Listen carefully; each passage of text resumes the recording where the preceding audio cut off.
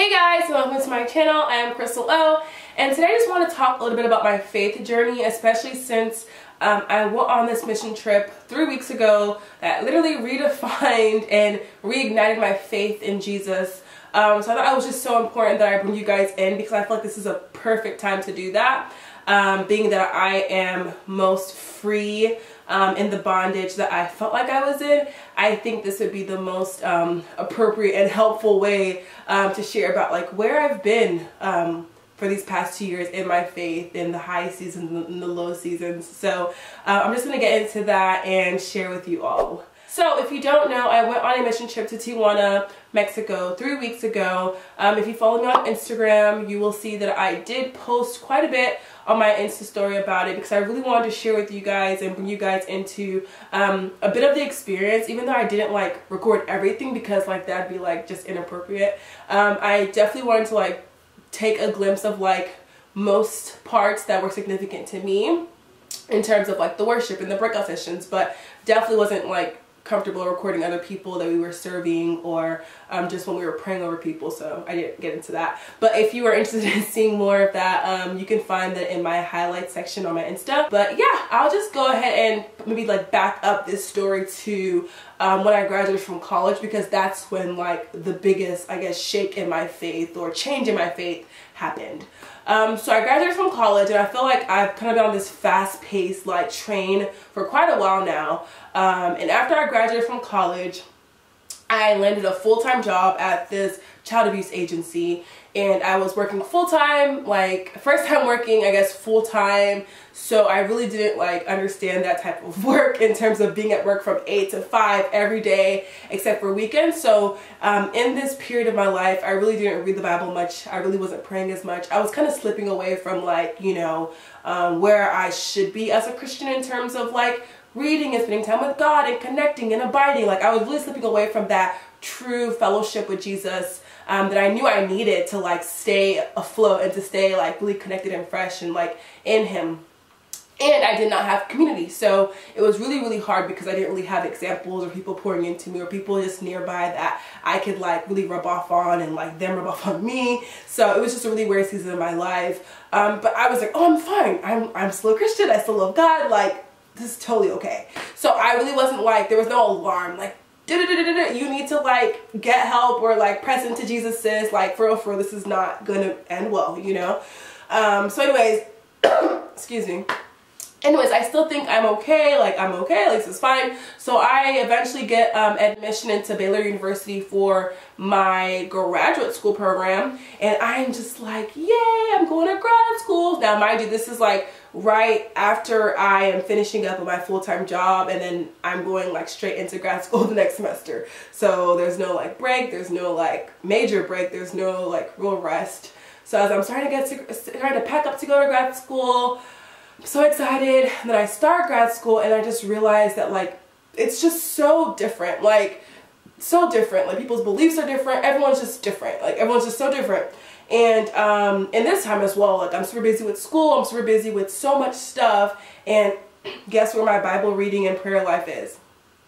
Sucking. Like it's pretty much like at a very low at this point. I still consider myself to be a Christian, of course, and I still consider myself to be like, you know, in the faith, but I wasn't just really feeling it. I wasn't fully connected to God anymore. I felt very disconnected and very lost in this period of my life. And from what I was just like learning and reading about and hearing about, like I actually came to a place where I started questioning like Jesus and who He is and if I believe in Him still or not. So I ended up coming out of that hole by the grace of God. And at that time, Yinka and I were still dating, so he was like very concerned about me. But anyways, I ended up coming out of that hole and was just kind of still in a place where I was just like a mediocre Christian. Like I wasn't really like doing, like I was just like, oh, I'm a Christian. I pray. I love people who love Jesus. I love Jesus. But like I think I fell into another hole where I felt so insecure in who I was and what I knew that I refused to like really speak on a lot of stuff or just like teach or like whatever I used to do. I just stopped doing it because I was like, I don't feel like I'm good enough. I don't feel like God, you know, was going to use me. I don't even feel like I'm worthy to be used. Like, that's just kind of like where I was coming from. So I didn't want to like lead like other women. I didn't want to like mentor other women. I didn't want anything to do with like the responsibility of like, you know, pouring into someone. Like, I didn't want that. I just felt like I wasn't worthy, and I didn't have what it took, in a sense. So I kind of lived in that insecurity for a while. And come my 3rd year of grad school, I'm like kind of like I got to this place like, yeah, like I love God, like I love Jesus, like this is great. So you know, I'm still like praying more. I'm still like, you know, doing my Crystal's Corner stuff, and I'm loving it. I'm loving getting to share like other people's like stories about Jesus and how like they're, you know, using their gifts for God, and like how, you know, their life is impacted by Jesus so greatly. So I'm definitely like, you know, still doing all of that and loving it, but then still having like really, really deep seasons where I'm just kind of like, God, something is missing. Like, I feel so confused. I feel so still insecure about like what I'm doing and who I am and who you're calling me to be. So at this point in my, you know, 3rd semester, I was still just trying to like, you know, kind of get by. Like, I love Jesus, I love God, I love people who love God, and that was pretty much just good enough for me at this point. Like, I really don't have the time to devote so much time to Jesus right now, and that's kind of the lie that I believed. And from there, I just felt like I was getting by, and I love God, but I was also getting by, I felt. So now I'm in my last year of my program, and I have a lot more time on my hands in terms of like my schedule being more free. So I started mentoring other women, and I started like, you know, being open to speaking at places and doing this. So I did feel like my insecurity my insecurity with not feeling worthy or feeling capable to serve or lead had diminished a little bit, but I feel like there was still this like huge gap in like, who am I, or what am I supposed to do? And you know, oh well, you know, look at all these other people who are on Instagram, like just being so influential, and you know, just like, oh, I want their kind of influence, or I want to grow in this area, or I want to be popular in this area. And it's just like, it became almost this like obsessive like desire to just grow for the sake of growing. Like, I just want to grow in numbers. I want to grow. And it was just almost like sickening, like literally internally, like, how can I learn how to grow? How can how to learn how to influence people? And granted, I don't think there's anything wrong with being an influencer. I don't, obviously. That's the kind of where I'm at. I don't think anything's wrong with that. I think that it's really just comes down to the heart of it. And I feel like for me, like, I desire to influence people towards Christ, towards hope, towards healing, towards just like being inspired, period. Like, it doesn't matter what that could be through. It could be through hair, it could be through makeup, it could be through fashion, it could be through storytelling or whatever. Like, I just want to inspire people, period. But I feel like at that point it was becoming a, how can I change myself to attract people, and then like, yeah, appeal to those people. And in that, I felt like I was losing myself. I felt like I was more hungry for the affirmation and being more appealing to others than I was for truth, authenticity, vulnerability, and hungry for what God would want me to do. So I feel like on this scale of priorities, I had like wanting to grow and wanting to be successful and wanting to be a huge influencer or popular in this area, way above where Jesus was. And it was on this mission trip that I literally realized it. I feel like God just like slapped me in the face and was just like, what are you doing? And I realized, y'all, like how lost and how distracted I had gotten just with this like hunger and this like, oh, I want to do this. I want to be this. I want to like, you know, do this. Like, it just became this like obsession, maybe even an idol almost. And God like really humbled me to the point where I was like, Jesus, like, all I need is you. Like, all I really need is you. Like, I don't need the fame. I don't need the popularity. I just need you, Jesus. And I think that that's where I had to come to. Like, God literally like had to like bring me low to show me like, I really only need him. I really only do. And I do need to keep him first. It's not that, you know, wanting to influence is a bad thing. It's not that wanting to like, you know, I guess being known for something is a bad thing. But I think that you have to have Jesus first. Because without him being first, we may even get derailed by our own desires that are not of God completely. So it's just like, I really, like, it was crazy, y'all. Like, it was so wild. And I felt like I was struggling with so much fear, like fear of just being who God called me to be, fear of being bold in what I believe, fear in being who, like, I am in Christ.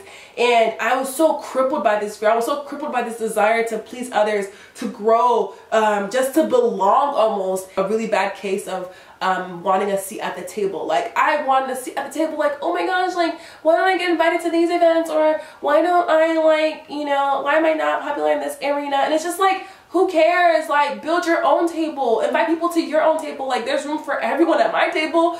But it's just like, I was so lost, like, in this trance of just not what God would want me to be lost in. So basically in Tijuana during the mission trip, I would have people like coming up to me and telling me things about myself that only I would know.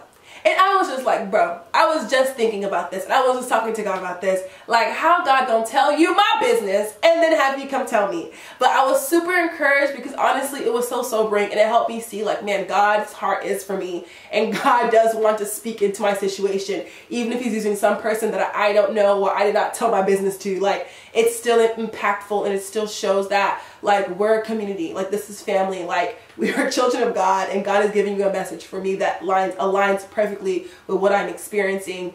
So y'all, the trip was just so refreshing. Like, it's really what I needed, and I don't think that it's a coincidence that this happened like 3 weeks before my birthday or 4 weeks before my birthday.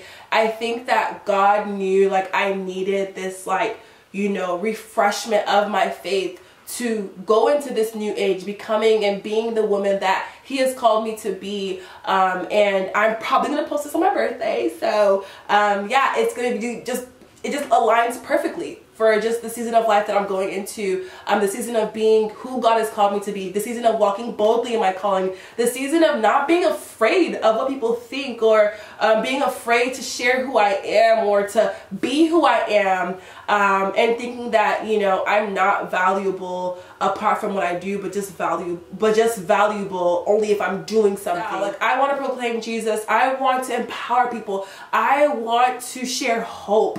Like, that's what I want to do. I want to share hope.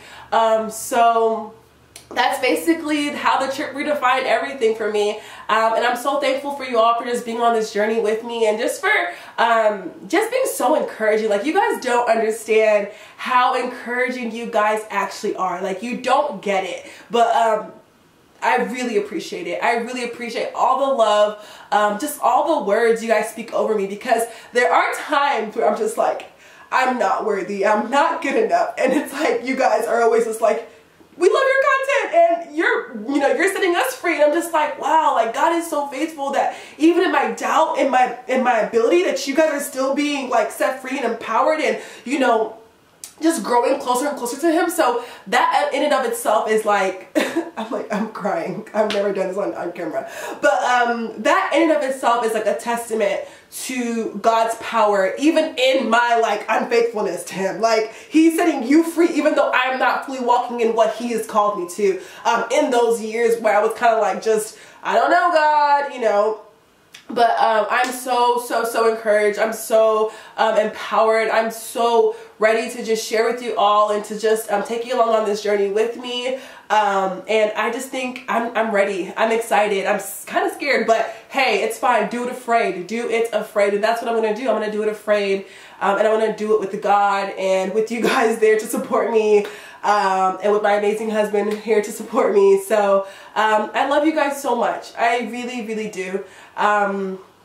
It's amazing where we've come from like 0 subscribers to now. But I'm so grateful for you all, and I'm thankful that I'm no longer in bondage to, like, you know, me. Like, literally me, the enemy's lies, and that every day I'm fighting, you know, for that freedom. I'm fighting because I know I am free, but I'm fighting to remain free. So, and I'm so thankful for that. I'm so thankful that even when we are unfaithful, God is still faithful. So I'm so glad that you guys have been rocking with me since my OG Crystal's Diary days. You guys saw how on fire I was.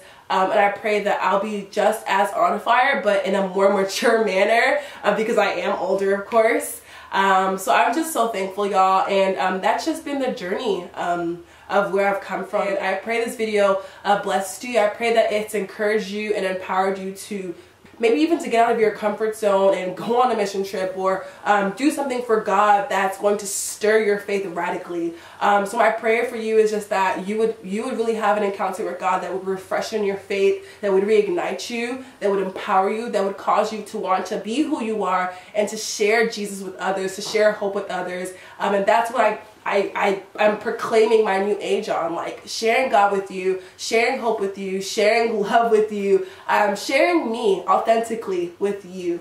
So thank you guys so much for watching this video. If you enjoyed it, give it a thumbs up, and I will see you guys in my next video. Bye. My love is never old. It's 24 karat gold. Your lifetime guarantee. You are safe and you are safe with me.